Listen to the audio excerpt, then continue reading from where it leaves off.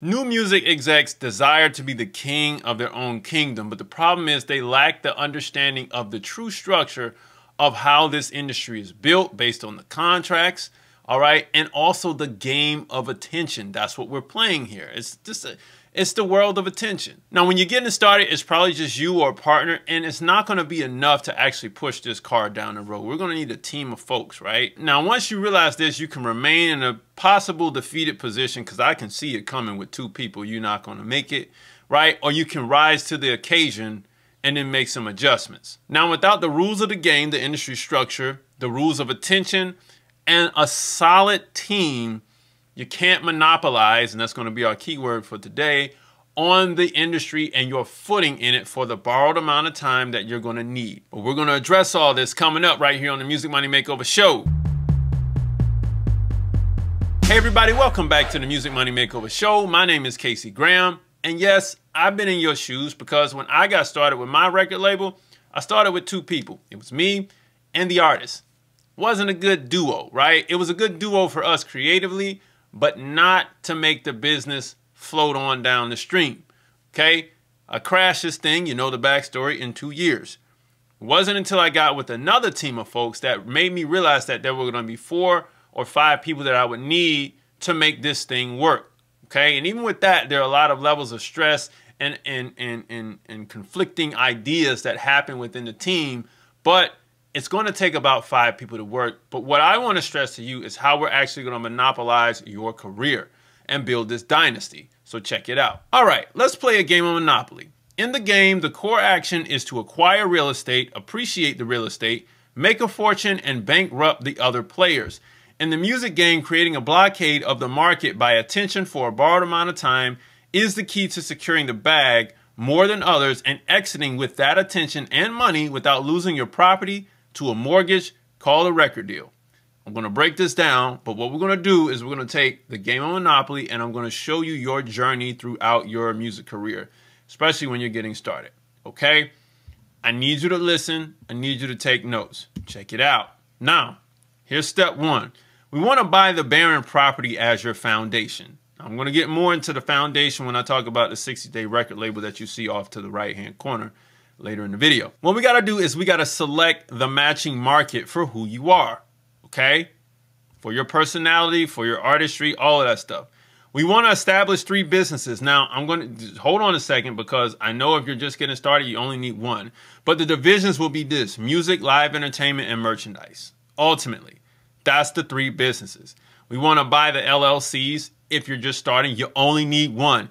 If you're just starting, let it be known you only need 1 LLC. You don't need to do all the LLCs, all right? I know y'all love that LLC video I did, but you don't need all of them. You can't even maintain all of them, all right? You need to secure contracts to secure the intellectual property, and you need to develop the brand identity. All of this is going to be done on the barren foundation. You have no houses here. This is Atlantic Avenue. So we're kind of in the bourgeoisie neighborhood over here. Once we have that, once we have the foundation built, you know, once we have the land purchased, if you will, we've secured out a spot where we're going to start the work, then we can move on. Now, we got to put 1 house on it. This is level 1 appreciation. Appreciation may be an advanced word to you, but all it means is that we've appreciated, which means we built up the property, the barren land, to have 1 house on it more than just nothing. Okay, so we appreciated the land, if you will. Our intellectual property is our land. So we produced 1 album.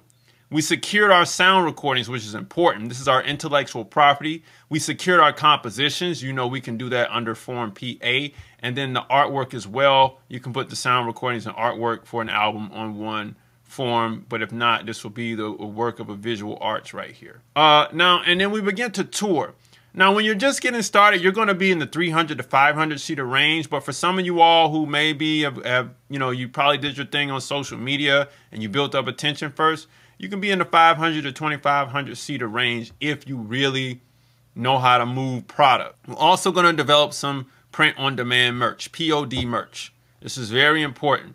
All of this is happening in level 1, and you're going to be doing a lot of work at this stage to build up the houses on the block that you purchased, okay? Well, on the street that you purchased with all the matching colors. Once this happens, Level 2 becomes easier because the rinse and repeat process allows you to take the new connections that you work so hard to get and level them up. And now all the connections you're not going to take with you, but now you know the connections that you need to have and the people that you need to hire and fire after you leave level 1. But it's going to take so much to appreciate the land at level 1. And I just want to say, be prepared for this work. All right. But just follow me here. This is our first album. It took a lot of work to get here. Yes, people do listen to albums. It all depends on how you promote the thing. Everybody doesn't need to strictly promote singles all the time. Now, let's go to level 2. You want to put 2 houses on your property. Producing the second album. Securing sound recordings, compositions, and artwork. You're developing better merch. You're touring 2,500 to 5,000 seater venues. And you're developing your first brand deals. Okay? Pause for a second and let us go back. In the beginning, I said music, live entertainment, and merchandise. If you're playing the game of Monopoly, those 3 will make up, the 3 spaces that you would have. I forgot what's here. I think Atlantic Avenue is somewhere in. I forgot the rest of the ones in the yellow, but whatever. These 3 properties are what you're building up. You're putting houses on these 3 properties. Music, live entertainment, and merchandise, because that's what you're selling, okay? So now we're at the second house. We're starting to win the game. People know us now. We're working hard, but doors are opening much easier than they were before at level 1. We're rinsing and repeating the process. And then we go on to level 3. We're producing the third album. Remember, at each step of the way, we're getting more intellectual property along the way. We're touring 5,000 to 10,000 seater venues, and we're establishing longer partnerships with brands by licensing your name. At this point, back in level 2, the first brand deals are coming via social media, okay? But in level 3, it's not just social media anymore. This comes from, collaborations with brands on products. It also comes from collaborations with brands in commercials and everything, okay? So at this point, you can start securing your exit plan. Now, let me stress this again. If you're just getting started, this is probably the point at which you're going to pop off. Album number 3 from an independent scale. If you remember my video that I did on public consciousness and the line that you have to cross before the public really begins to know you, this is where it is right here. It's like your third mixtape or your third independent EP or whatever you have that you're making. Okay? 3 of them suckers. Heavy promotion on all of them. The only thing that might change is the establishing the longer partnerships with brands by licensing your name. That might not be available just yet. Let's adjust this. Securing your exit plan is like this. Securing the exit plan could be the record deal. Because if that is the case, then we're going to have to go back to square one on level 1 and do it all over again for another 3 albums. But if you're independent and you're saying, hey, look, man, we've gotten to a place where things are popping off for us. It's cool. We're good. We did a lot of work. And we might not be in 10,000 seaters. We might be doing 15,000 seaters. Cool. All right. Let's figure out a way that we can do more on the next project. But we need to also think about an exit, because I'm going to show you what's going to happen in a minute. Use this album to stabilize your catalog and brand. 4 albums secure your legacy in the game. At 4, all of the sampling fans and bandwagoners are preparing to leave. Therefore, you should have prepared an exit plan already, or plan to decrease your budgets and team and prepare them for an extended career. At this point, what I'm saying is everybody who came with you from the first album has now moved away. They're like, all right, you're changing. You're not the same as what it was, and it still doesn't have that same feeling or a piece of the original that you did. I'm ready to jump ship now. So this causes a decrease in the attention that you're going to get from the music that you're going to further put out. And at that point, you have to figure out, how am I going to adjust so that I can keep the attention there? And every artist has to go through this. It normally happens at 4, and that's just what it is. You get what I'm saying? You had Chance the Rapper doing Coloring Book at 3. And then from there, the next album was like, it's okay. And then now he had to pivot. Chance still has his fans, but the albums aren't hitting as much as Coloring Book did. Of course, he's on tour now. He's getting ready to do this big tour, and hopefully this next project will be amazing. But every artist has to go through this. This is the pivot point. Because once we put 4 houses on this and we solidify the career, here comes the hotel. This could be another album, or this could be a greatest hits album. Now, you might say, well, Case, nobody really does greatest hits albums no more.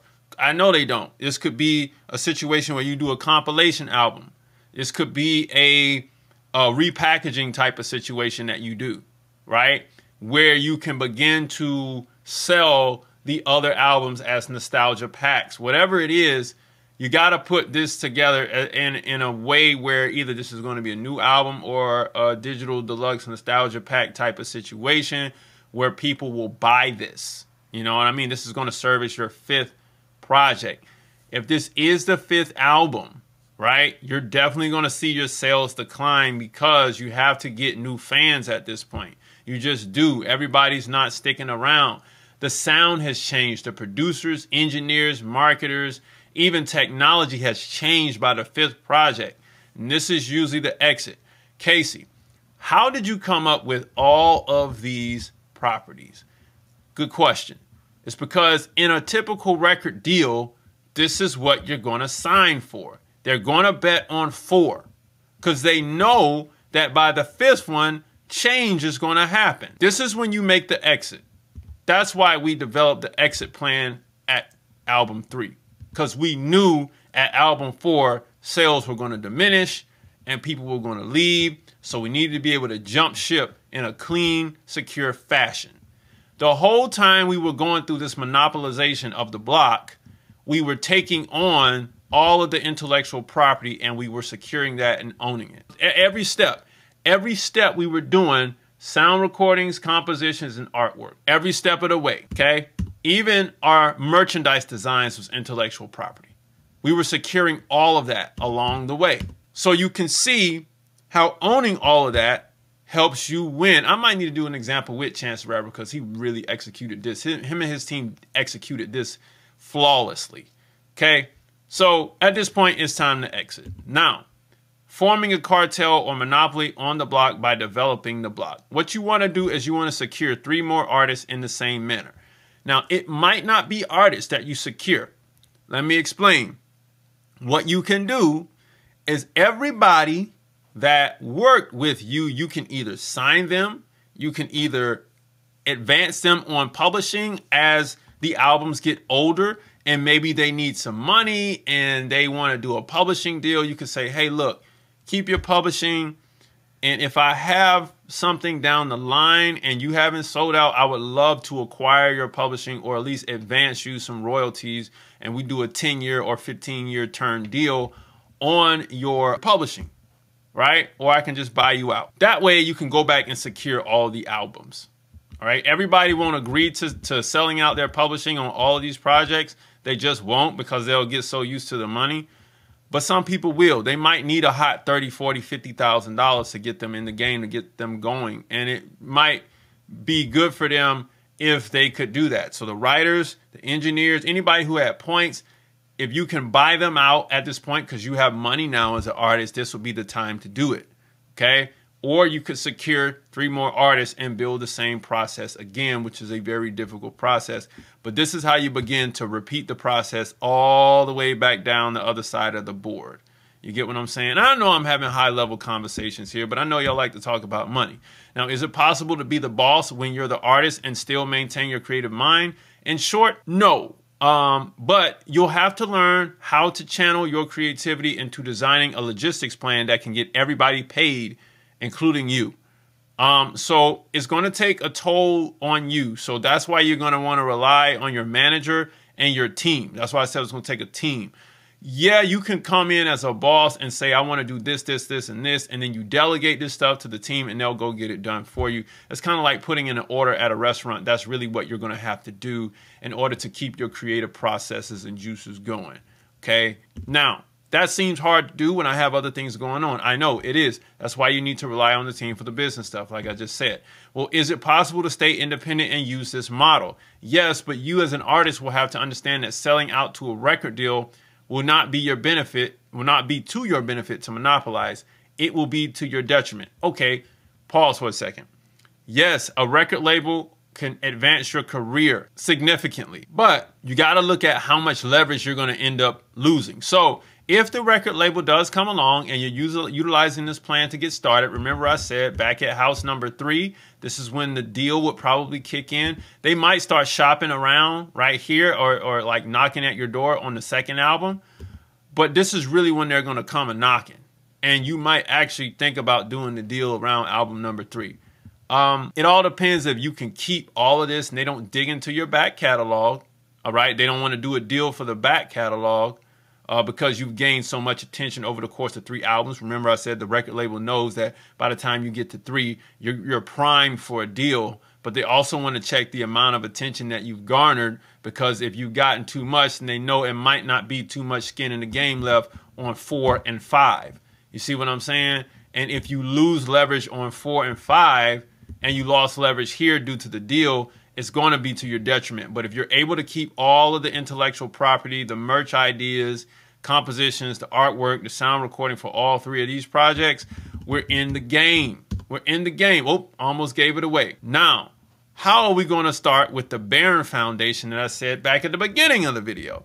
The 60-day record label course, a framework to establish your record label in a perfect 60-day sequence. Learn how to set up your LLC and bank account flawlessly for base level anonymity, so all the fans and people looking for you won't try to come find you through public records. And then you're going to set up your records and publishing division to collect domestic and international publishing royalties without the middleman taking 15%. This is important because in the beginning, 15% is expensive to you, but at the same time, you don't want to do a deal through certain collection agencies out here. Hint, hint, you know who they are, who take 15%.